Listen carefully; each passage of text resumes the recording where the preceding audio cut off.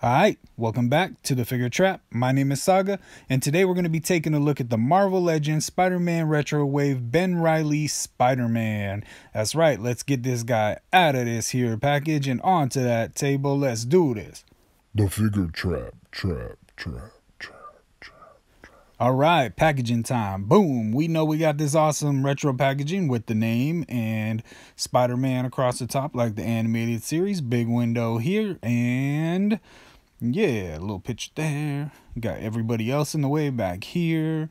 That hobgoblin looking like a boss right there. Yeah. Got it right up. You want to read it? Pause it. There you go.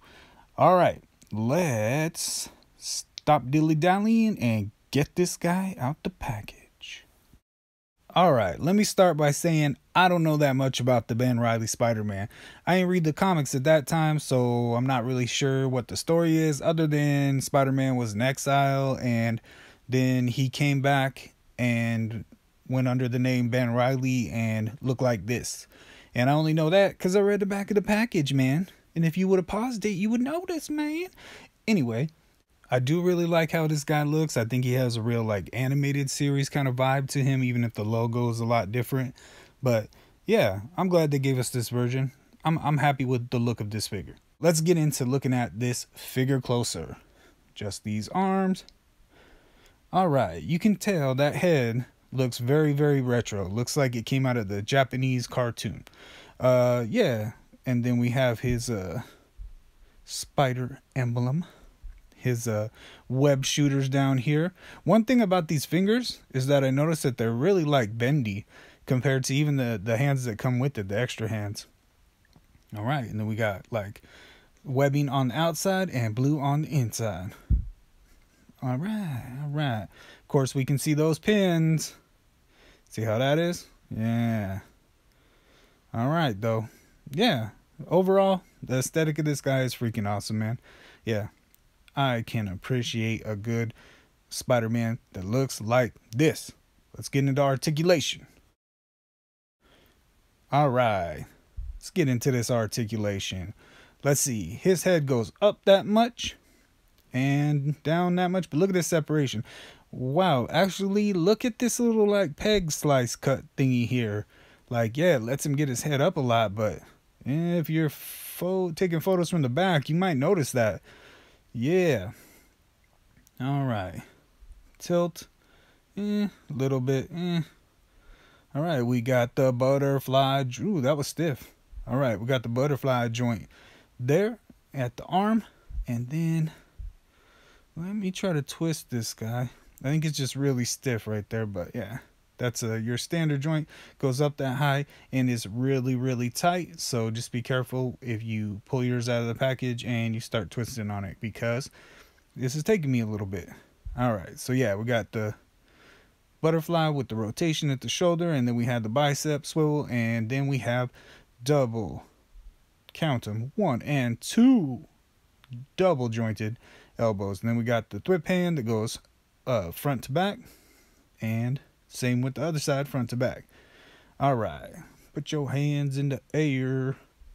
All right. Okay, and let's check out this ab crunch. Yeah, as you can see, that goes from centipede to spider. Centipede man, Spider-Man. Centipede man, Spider-Man. Centipede man, Spider-Man. Yeah, and the same thing on the back there. You can adjust it. Although there's a little separation there. Don't like that. Nothing at the waist there. Get some tilt though, and it's cool how that logo kind of stays in place when he tilts. That's nice how they did that. All right, thigh cut, double jointed knee. You know, we got it goes up that high. All right, get the crazy angles like any good Spider-Man would. Right, leg goes up that high, goes back that far, and yeah.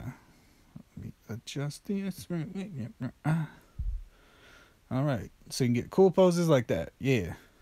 All right, straighten that out. All right, and then down here we got a boot cut, and you can see the pegs, but right, that much forward, that much up. And yeah, that is the articulation on the Ben Reilly Spider-Man.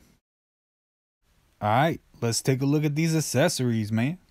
So looks like we got a pair of wall crawling hands there. Yes, very nice, very nice. I like the aesthetic of those. And then we have a couple of punchy hands. And that's it. Alright, here we have him next to Marvel Legends Electro and Marvel Legends Venomized Miles Morales. Yeah. Alright, and here he is next to Blue Deadpool and Jean Grey from the Age of Apocalypse, and you can kind of see that he's about Deadpool height. Alright, so what do I think about this guy? Now, this ain't exactly a figure I would ever ask for, but you know what? I'm really glad to have it. Any Spider-Man that looks more like the original, like clean blue and red, I'm in for it, man. I mean, I like all the other versions too, but this color combination right here is my jam. So yeah, I like it a lot. Articulation's good. It's got a lot of cool things going on. That little weird cut in the back of the neck, not sure how I feel about that. Little light on accessories, but otherwise, oh yeah, and the pins, showing the pins still, man. But other than that, man, it's a fun figure. It's a really good figure. I recommend that if you're on the fence, you just do it because this is a good figure. And as you can see, has perfect balance. Look at that guy. All right, I'll catch you guys on the next one. The figure trap.